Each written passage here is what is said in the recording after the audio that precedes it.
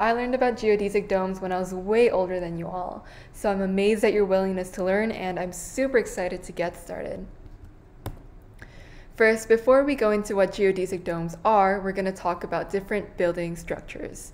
So, in other words, what kind of features can we see in the buildings that we encounter in our day-to-day lives? What kind of shapes can we notice? The first building that I have on the left is the Marina Bay Apple Store in Singapore. The second one is the Arc de Triomphe in France. And the last one is Walt Disney World in America. So, can you guys see any features, any noticeable shapes within these buildings? Something I notice is I see a curve in the first building, and that looks like half of a circle, so a semicircle curve. And in the Arc de Triomphe, I also see a similar curve with straight lines on either side. And in the sculpture in Walt Disney World, I also see a curve, but this time it looks more like a circle. And I also see mini triangles all over the surface of the sculpture. You'll be surprised to know that each of these features have their very own names.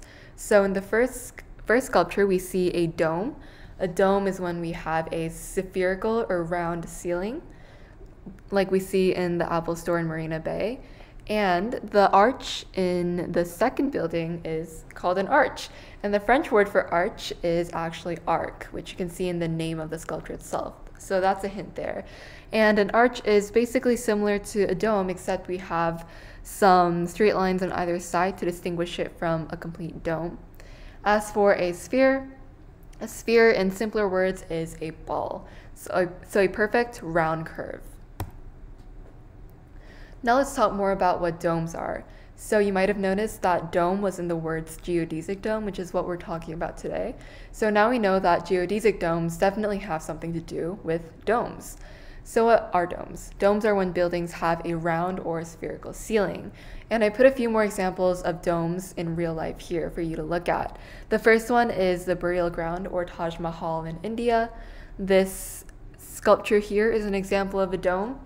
Next, we have the Tokyo Dome, which is used as a baseball stadium in Tokyo, Japan. And next, we have a house that we might live in on Mars if we ever end up living there. That would also look like a dome, as you can see here. So what are geodesic domes? Geodesic domes are a type of dome, and to formally define them, they are a hemispherical structure made of three-dimensional triangles.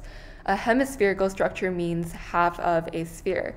So we get the top half of a sphere and we have triangles all over the surface. That is a geodesic dome. As you can see on the left, and in real life, an example of a geodesic dome is the snowman sculpture in Seoul Land.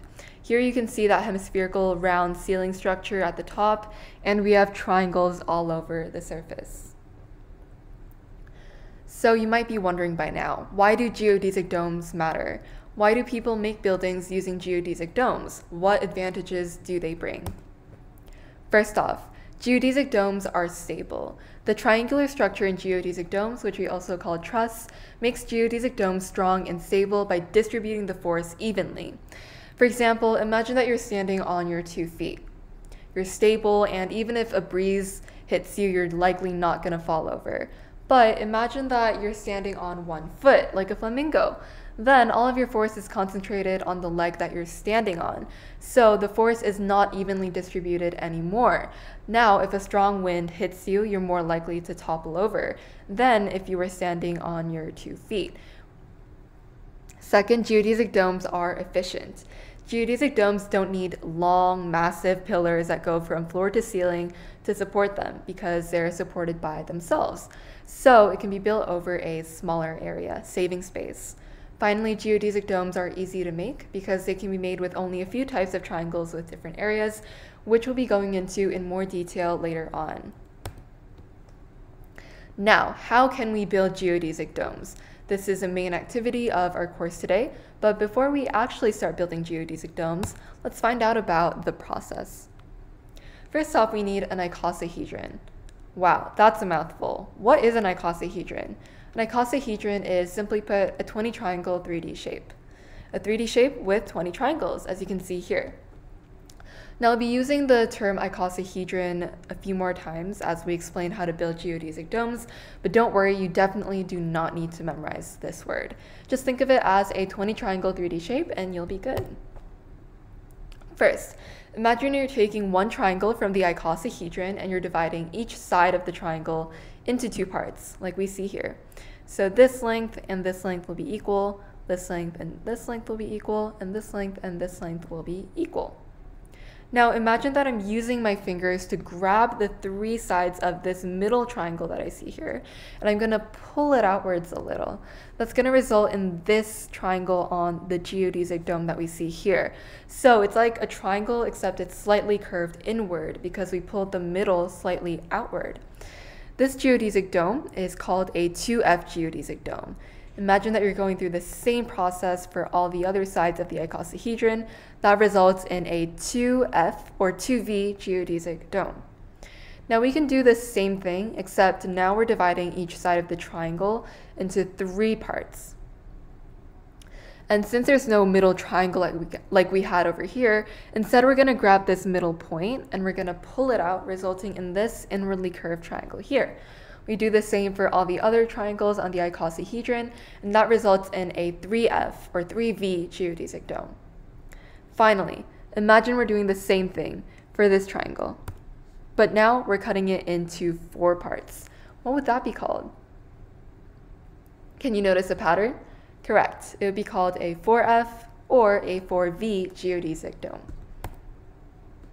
Today we're going to be building a 2V geodesic dome, meaning that we're going to divide each side of the triangle into two parts, pull the middle part out, and do the same for all the other sides of the icosahedron or 20 triangle 3D shape to create our very own 2F or 2V geodesic dome. Here are a few more diagrams to help your understanding. In this diagram, we see three yellow dots. Those dots are dividing each side of the triangle into two. And like the red arrow suggests, we're pulling it outward, and that's going to result in this inwardly curved triangle on our 2V geodesic dome.